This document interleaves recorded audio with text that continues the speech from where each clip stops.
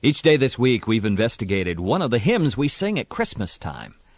You know, there's significant theology in these hymns, but sometimes we're so caught up in the sentiment of Christmas, we fail to see the deeper truth in the carols. Well, it's been my purpose all this week to enhance our appreciation of the Savior in the carols we sing about Him. And today's no exception. Our Christmas carol today is, "Hark the Herald Angels Sing." Now, don't be like the little boy who claimed he knew the name of one of the Christmas angels because he thought this hymn said, "Hark, Herald the Angel Sings." Now, Herald is not a masculine name. These angels were heralds. They were commissioned to announce the good news that the long night of darkness was over and the day star was about to arise. Well, this carol is particularly well known to us. Perhaps that's because the author is none other than Charles Wesley. You know, Wesley penned the words to more than 6,500 hymns. You can visit Wesley's home in Bristol, England, and see the table he used where he wrote many of these hymns. In fact, on the table there's an inkwell and a pen, along with the first draft of a hymn in Wesley's handwriting. Charles Wesley was the youngest of 19 children born to Samuel and Susanna Wesley. Samuel was the rector at the parish church in Epworth, England. By the way, Epworth is very near Bawtry, where the Back to the Bible offices are located in Great Britain. Each time my responsibilities take me to our British office, I try to sneak over to the Wesley home in Epworth, just to imbibe a little bit of the spirit and the flavor of this family. John Wesley, you know, the older brother of Charles, was the founder of the Methodist movement. Well, Charles Wesley wrote many hymns, but "Hark the Herald Angels Sing" surely is the most popular of all his Christmas hymns. In fact, a noted hymnologist said that this is one of the 4 most popular hymns in the English language.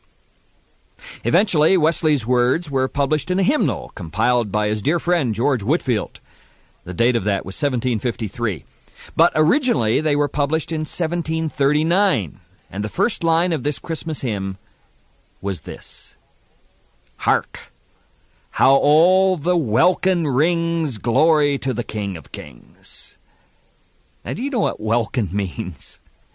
It's an archaic word. It means heavens or sky. Charles Wesley originally wrote, "Hark, how all the sky rings, glory to the King of Kings."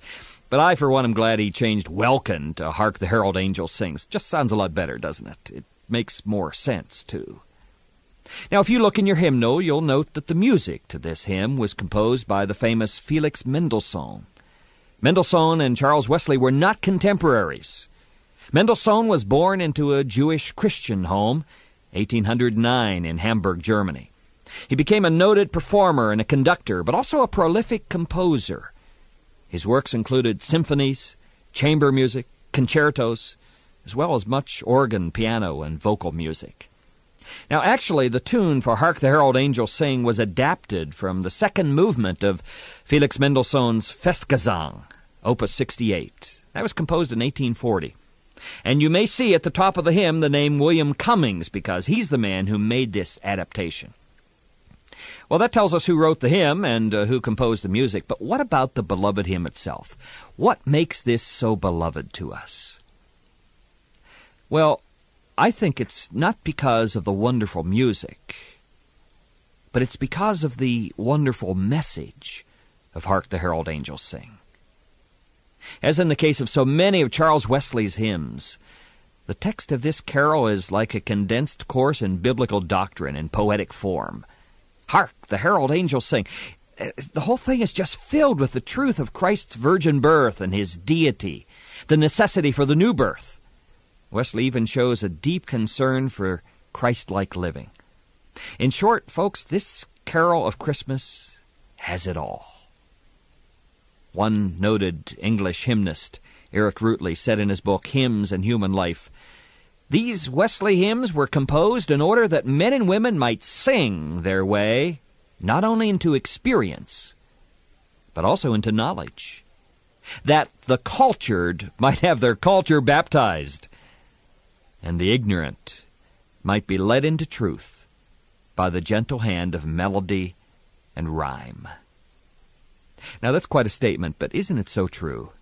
The cultured have their culture baptized.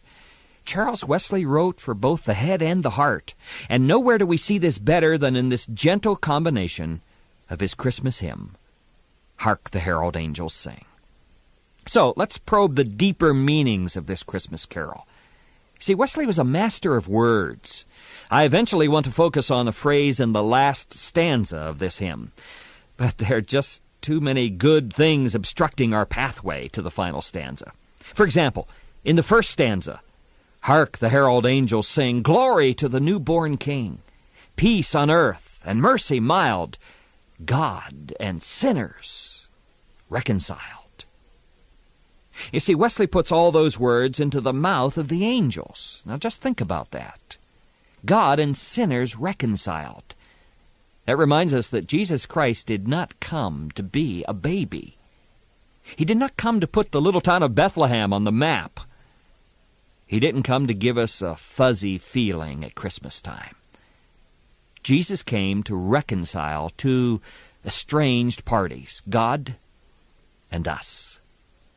We human beings have become estranged from God because of our disobedience. And Jesus came to bridge the gap. He came to bring God and man together again, to pay the penalty for our sinful disobedience. Remember what the Apostle Paul told the Corinthian church. God was in Christ, reconciling the world to himself, not imputing their trespasses to them. 2 Corinthians chapter 5, verse 19. You see, my friend, the babe in Bethlehem's manger was God's answer to man's need. We're reconciled to God when we receive his payment, the payment for the penalty of our sin. Do you know what that payment is? God's payment is the blood of Jesus Christ.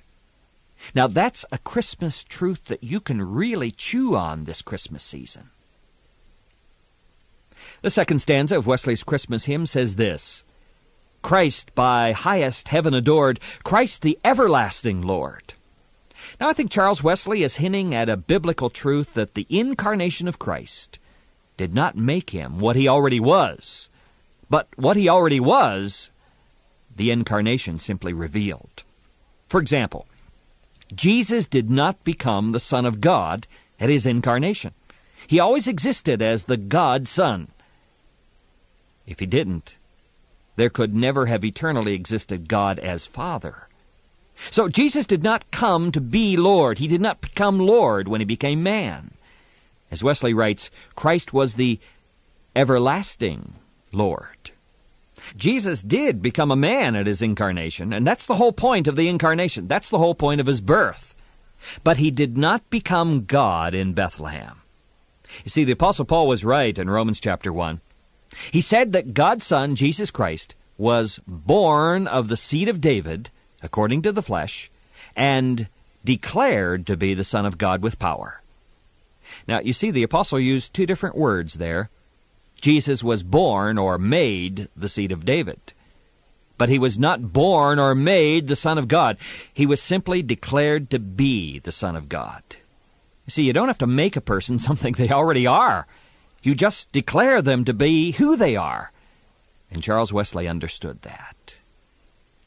But there's another wonderful phrase standing in the way of our getting to this last stanza. It's veiled in flesh, the Godhead see. Hail the incarnate deity. Wesley was very interested in our singing the praises of the God who became flesh, not just the babe in Bethlehem's manger. This was no ordinary baby. This was the incarnate deity. This was God wrapped in skin and bones. This was the unique God-man, the divine incarnation of the eternal Son of God. He was veiled in flesh, but if you look into Jesus' soul, you see that in him dwells all the fullness of the Godhead bodily. Colossians chapter 2, verse 9. What a great hymn this is. Charles Wesley points us to the Prince of Peace. He focuses on Jesus as the Son of Righteousness, S-U-N. We see him as the light and life, just as John saw him.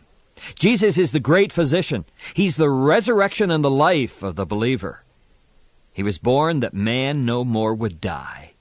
He was born to give us second birth. All that is in Hark the Herald Angels Sing. But if there's one designation for Jesus that Charles Wesley helps us to understand, surely it's this: Jesus is the desire of all nations. You'll find that expression in the last stanza. Jesus is the desire of all nations. Now, what does that mean? Well, to completely understand, I think we have to go back to the Old Testament book of Haggai. Writing to the Jews after their return from Babylonian exile, Haggai warns the Jews with these words: "For thus says the Lord of hosts, once more I will shake heaven and earth, the sea and the dry land. I will shake all nations, and they shall come to the desire of all nations, and I will fill this temple with glory." Now that prophecy is Haggai chapter 2, verses 6 and 7. Haggai's prophecy is a warning to Israel. It's a warning that God will bring future judgment, the likes of which makes the Babylonian captivity look like preschool. This judgment will shake the heaven and the earth. But out of this horrible, horrible judgment will come the desire of all nations. Now, it's pretty obvious, folks, that this is a reference to Jesus, and that this reference is yet unfulfilled. It's something the world is yet awaiting. But you see, Charles Wesley understood that. And so he included in his great hymn, "Hark the Herald Angels Sing," he included this designation that Jesus is the desire of all nations. Doesn't look like that's true today, does it? But just wait. One day it will be true. Charles Wesley had a wonderful way of taking theology and prophecy and poetry and weaving them together in such a way as to create one of the most popular Christmas carols of all time. Hark the Herald Angels Sing. So what can we take home from this carol today? Well, take this. Listen to the last stanza and think of it as a prayer. In fact, if you're in a position you can do this, why don't you just shut your eyes right now and think this through in a prayerful way? Make this your prayer today. If you can join me, pray with me as we think about the last stanza of Hark the Herald Angels Sing. Come, desire of nations, come. Fix in us thy humble home.